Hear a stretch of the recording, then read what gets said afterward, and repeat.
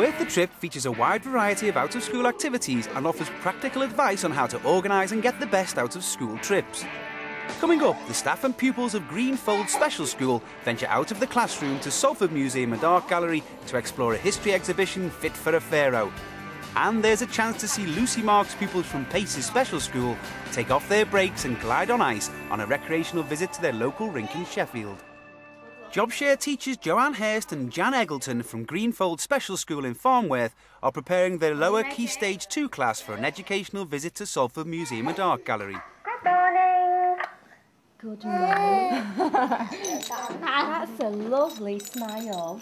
Normally we go out for half a day, once a fortnight, and twice a term we do go out on full-day visits, according to the topics that we're doing.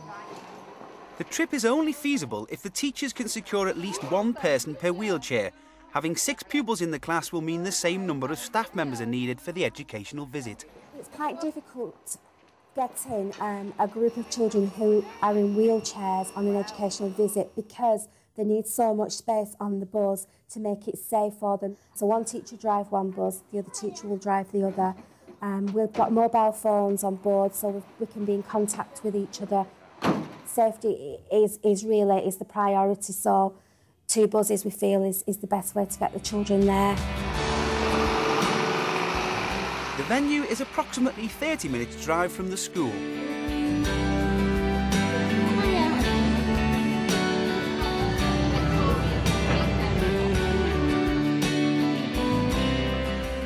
The party has been stuck in traffic for nearly an hour. This will have a knock-on effect on the rest of the trip. Over an hour late, the group finally arrives at Salford Museum and Art Gallery, which currently has an exhibition on ancient Egypt. The pupils are learning about the history of Egypt, and the trip will give them a greater understanding of the topic. Basically, it's called Beasts of the Nile.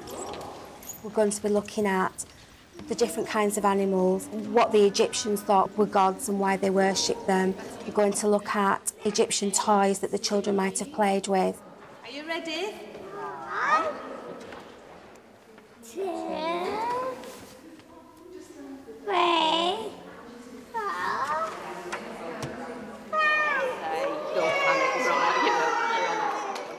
Hieroglyphics, how the Egyptians wrote their names. It's going to be a very multi-sensory experience for the children because the group who are going have got very varied needs. So we need a wide range of activities for the children to be able to experience and participate in to make it a worthwhile visit.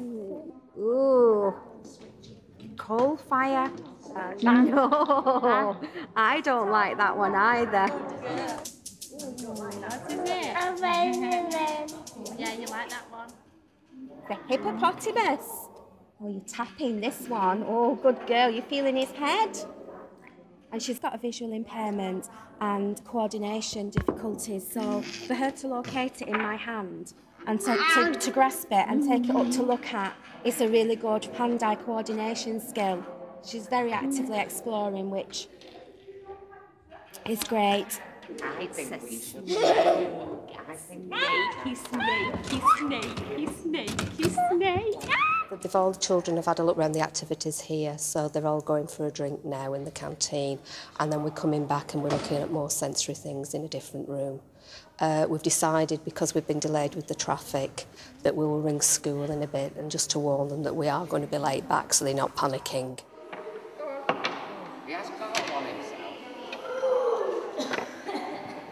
Got it.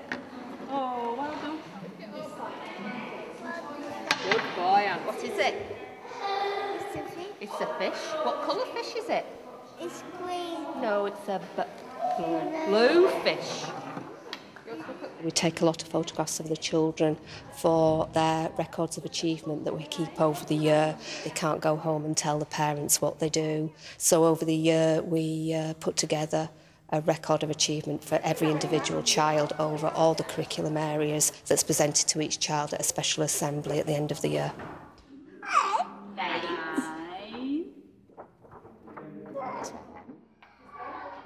Back in the classroom, the pupils spend the afternoon carrying on their researches into Egypt. All the things we saw all come from a place called Egypt.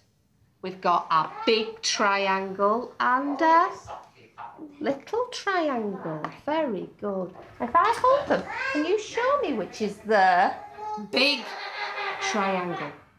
Very good boy. The emphasis of what I've just done is prior to half term we were doing shape recognition and building on that skill with the introduction of a new shape of a pyramid. A giant pyramid. A giant pyramid, yes, that's right. So that's right, where is the giant pyramid? Is there? Well done. So basically it was a bit of reinforcing skills that he's already got, building on that. Yes, giant pyramids, that's right. And relating it in a way to the history topic that we're doing now. There are numerous benefits in taking Greenfold's pupils out of the classroom. I think you widen the experience so much more. They're coming into contact with a whole range of sensory activities that they wouldn't get within a classroom. No matter how difficult the educational visit is in terms of planning, it's very, very worthwhile, and it's something that I hope I'm able to do for a foreseeable future. Goodbye, everyone, it's time to go home. Goodbye, everyone, it's time to go home. Goodbye, everyone, it's time to go home. I'll see you again on Wednesday. There are many other educational trips available at venues particularly appropriate for special schools. At the Eden Project in St Austell, Cornwall, pupils are inspired to look at the world around them and understand their environment. Plants are used to stimulate the senses. The Butterfly Zoo in Ross-on-Wye breeds exotic butterflies. The zoo is a quiet, peaceful sanctuary offering pupils a maths experience and an insight into the conservation of exotic creatures. The London Aquarium provides a therapeutic and soothing environment for learners with special needs, with its 40 living displays and a host of underwater life. Eureka in Halifax is a science museum which offers pupils with special needs ways of encountering science through drama, sound and rhythm. The Life Science Centre in Newcastle upon Tyne offers a life lab run by science professionals. Subjects include fantastic fossils, jumping bugs and DNA fingerprinting. Lucy Marks from Pace's High Green Special School in Sheffield is treating her class to a recreational outing to an ice rink. And sit and stand. Head in the middle. Good girl. And puh. Ice Sheffield is the nearest skating venue, which holds a weekly ice mobility session where wheelchair users can take to the ice. In my class there's 6 students. The age range is 11 to 18. They're all in wheelchairs, although a couple of them are able to do walking, but for health and safety reasons on the ice, they'll be in their wheelchairs. I've never done it before, so I was quite nervous. But some staff who I work with have done it before and said it was a really great experience. The trip we're going on today came about because we visited Ice Sheffield and they invited us to come along to have a go at skating on the ice ourselves. So it's not strictly a curriculum trip, it's, you know, like a Christmas treat as well. We have to have a specially adapted bus. Because of my student needs, I have to take a high staff to student ratio.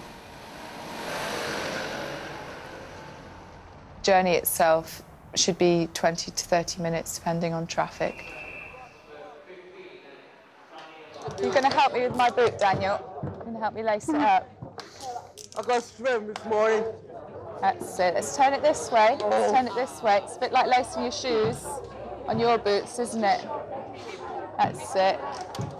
Make it nice and tight, all right? Put it back to the middle now. Back to the middle. Back to the middle, that's it. But you're going to go on the ice in your wheelchair, aren't you? I can go faster. Yeah, we need to be careful, don't we?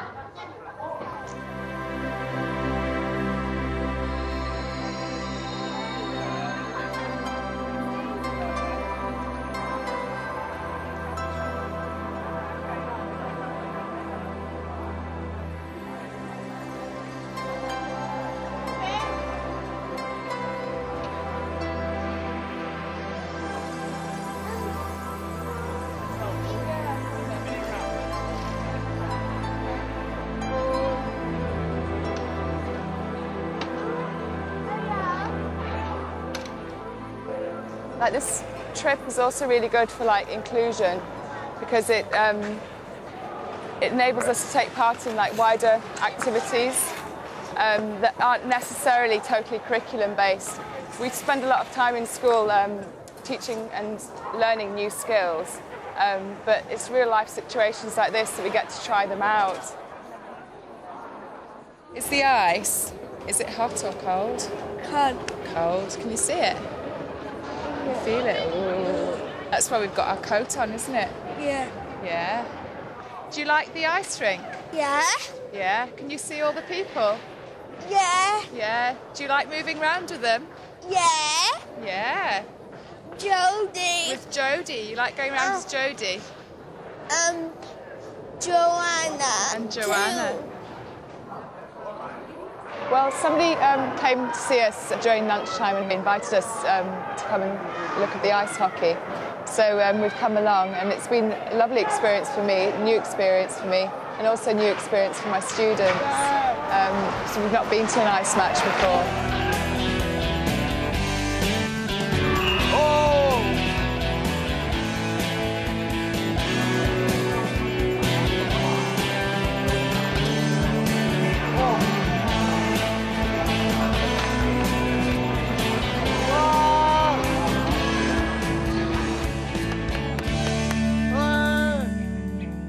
In school, we work very hard to develop social skills and life skills, and a trip like this really helps us to extend and develop them and practice them in the real world.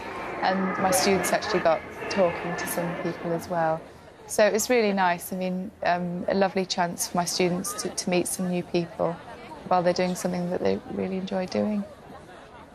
I find something like the ice thing that we've just done can seem quite daunting, but generally if you talk to the venue and they've done it before, they will sort of give you support with that and ensure that all your health and safety needs are being met.